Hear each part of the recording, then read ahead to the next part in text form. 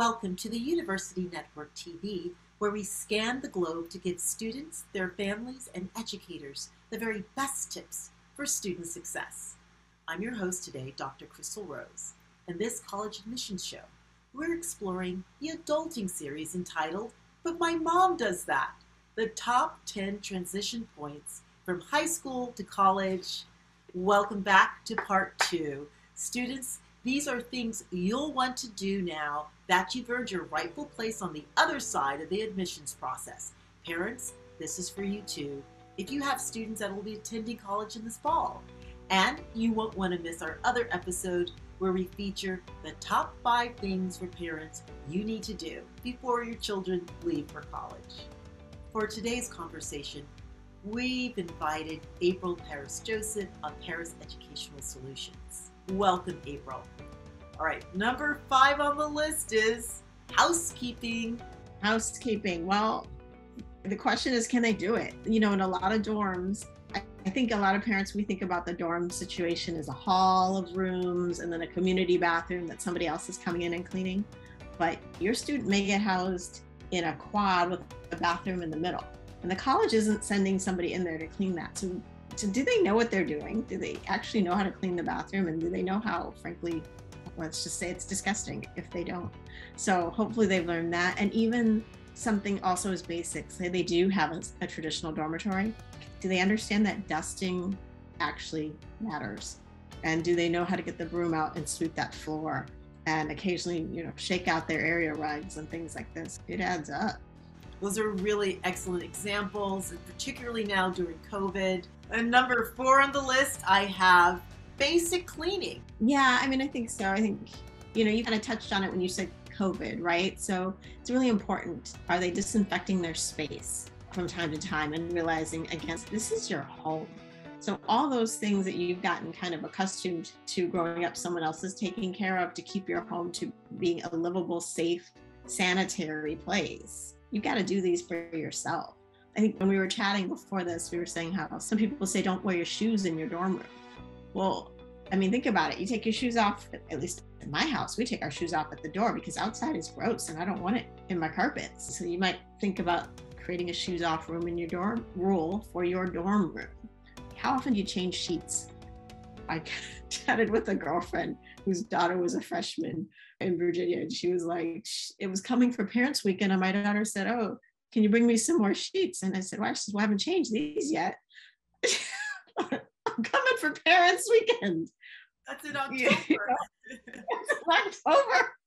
Kids, you're sweating in the sheets. Like, change them. And I personally, and this is less of an adulting, but just my personal thing is I always drop a college freshman in a dorm with a Costco box of latex gloves. And that is because the dorms are, I call them a petri dish. And the truth is you just never know who's going to decide to leave what bodily fluid where in a dorm room. So having those gloves and some disinfecting wipes just might be an unfortunate necessity. Very clever. And, even thinking about bringing masks as well, because sometimes the dorm may not even have those. So, that's right. Really good advice. The third on the countdown is to check out academic support. Let's think about what happened before now, right? You're starting to have trouble in a class, you're sitting in your room, you're kind of whining about it, mom and dad come in, and then maybe say, "Oh, you're gonna talk to your teacher, do we need to get you a tutor?" These kinds of things, and they're managing it. But you're now off at college on your own. So if you just sit in that room alone, hoping someone's gonna give you some guidance, you're in trouble. And school's not what it was in high school. Even for our best, most organized, most high-achieving students, this is a shift in how the world and the day function. So I advise all of my students within their first week on campus, make sure you know where academic support is. Know where you would get a tutor should you need one. Know where the writing center is. Know who your academic advisor is, and be prepared to use these resources. Know how and be ready to use them if you need them, because you're on your own. Absolutely. And if you've gotten an email from your academic advisor or your peer advisor, please write back. Yes. Them. Absolutely. The right time. Yeah, this is the definitely right time. And even, talking to the librarian Yes, absolutely. And, I think kids are used to doing like, oh, I can use this article from online, but you've moved into college. So they might actually expect you to read, let's say, the Constitution for Bolivia, because you're doing a report on Bolivian history, the actual Constitution. How do you find that?